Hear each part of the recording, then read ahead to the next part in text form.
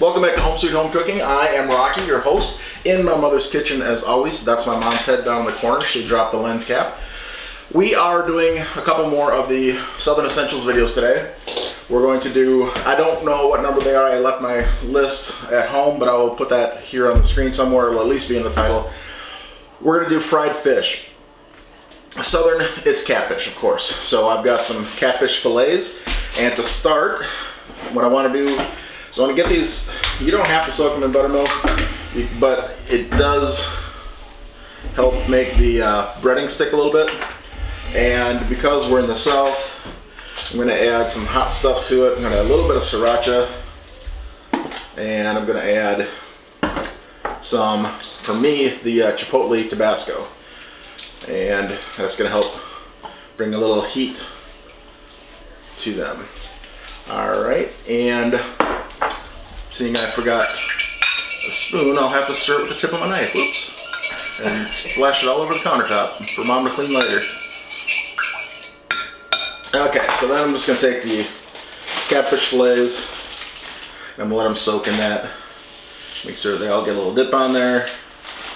And from here, I'm going to go ahead and start the next recipe for the fried potatoes that are going to go with this. That'll be a separate video. But I just want to get these soaking here a little bit so they can get a little bit of that Tabasco flavor, a little bit of the heat soaked up into the fish.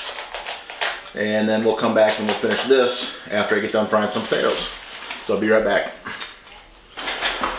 While my potatoes are frying, I'm going to go ahead and prepare the breading for the catfish. You can buy pre-seasoned. This year is an unseasoned. It's just a New Orleans, it says seasoned fish fry, but there's really not a whole lot of seasoning in there.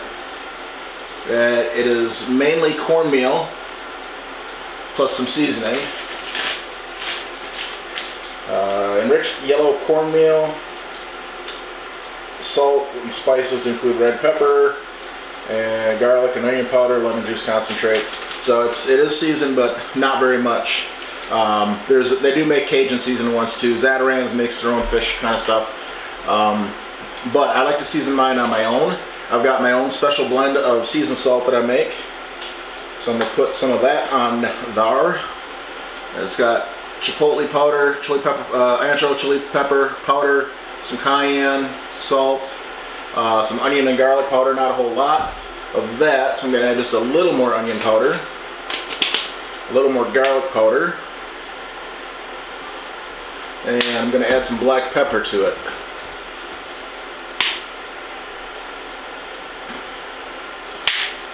And if I think I'm going to need more, I do have just some straight up cornmeal to add to the mix.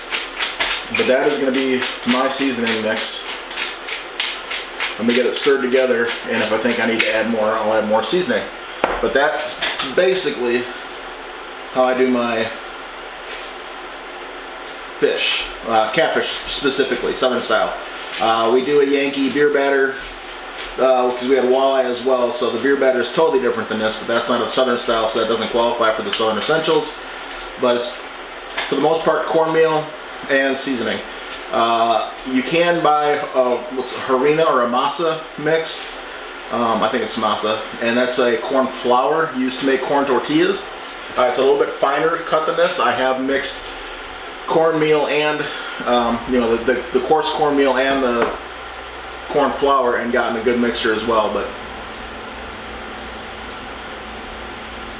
I can live with that. So keep going on these potatoes, and when we're ready for the fish, I'll be back for that. Alright, time for the fish. They have been soaking for about an hour in the buttermilk and hot sauce. I've got the coating already mixed up, and I've got, let's see, how deep is that? About a little over ½ an inch of oil in the cast iron pan at 330-ish degrees. So I'm going to take one of the pieces out of the soak. I'm going to shake it off a little bit, and I'm going to push it down into the coating.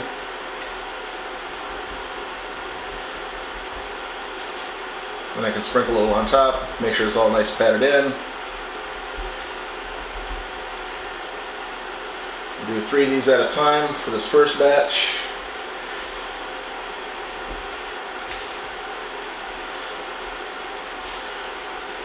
You can do about 3 pieces of fish comfortably in a larger cast iron, or really depends on the size of your cast iron. If you got a smaller one, just do 2. If you have a bigger one, you might even be able to get away with 4. Depends on how big your fillets are, if you're doing cutting them into fingers, or if you're cutting them into just nuggets, or if you're doing a whole catfish on the, not filleted off, but the whole catfish on the skeleton. And then, if you're doing that way, you probably want a little bit deeper oil in your pan. Alright, that should be good. Good coverage on there. Make sure my oil didn't get away from me. Yeah,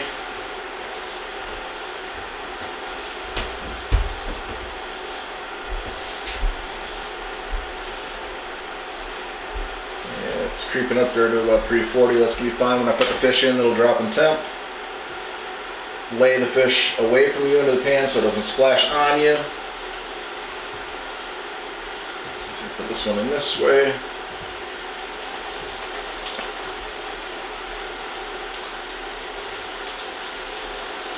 And that's it.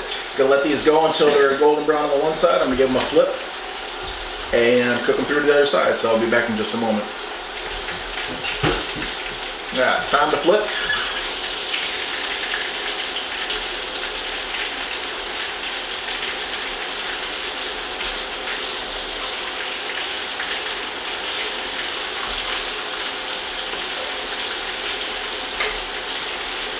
I'm gonna be gentle so you don't knock the breading off. And continue cooking.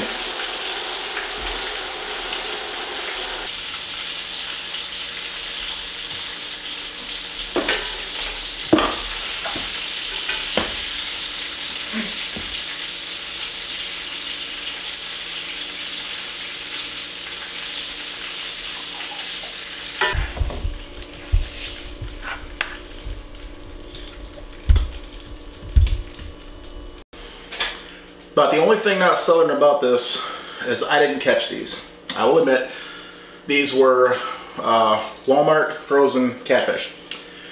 They were a little soft because they're frozen, so bear that in mind. My fillets tend to want to fall apart. This one actually came out real good though.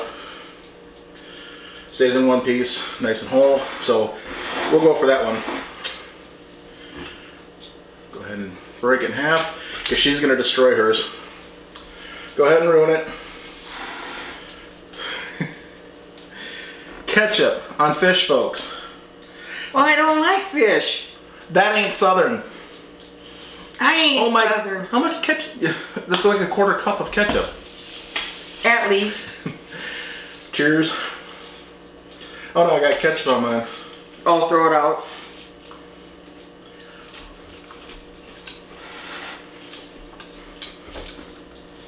I like that a lot. I love catfish. I'd like to try it smoked. I don't know about smoked for catfish, but that breading with that seasoning, I think that breading is fantastic with that, with my fire salt in it.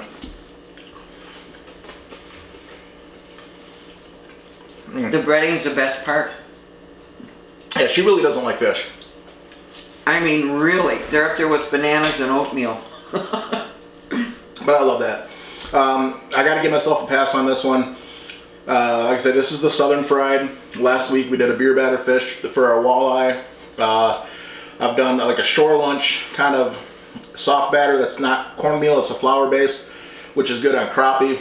But I think when people think southern fried catfish or southern fried fish in general, they're thinking this cornmeal based coating on here. So this is definitely southern style fried fish. And because it's catfish, I think that even makes it more to the point that it's southern. Well, the breading on there is nice and crisp. Yeah. That's the best part of the fish. Yeah, and you can add whatever flavors you want. I like that little bit, this little bit smoky and spiciness from the chipotle powder, pepper powder, and I use a smoked paprika in my salt, so it gives a little bit of a smokiness to it. A little bit of salt to it, a little salty. I love that. Definitely 2 big thumbs up on that for me. I'm not going to ask her because it is fish. But Good decision. I know this was higher up on the list, somewhere around 7 or 5, somewhere in that area. I don't have the list with me, but I will take this off the list, which now leaves us 2 recipes to go. Fried chicken, and I got to finish up on the mashed potato list. We did one video for the mashed potatoes already, which was which potato to use, and we decided russet was it. And now we got to decide what we're going to use for the mix-ins. So we'll have the second part of that and fried chicken. But I looked for fried chicken and I come up with so many different southern style chicken that I'm going to have to do 3 videos on fried chicken. You think that'll be okay with that? Probably. Stay tuned. We got those 2 coming up later. Thank you for watching. Have a great day.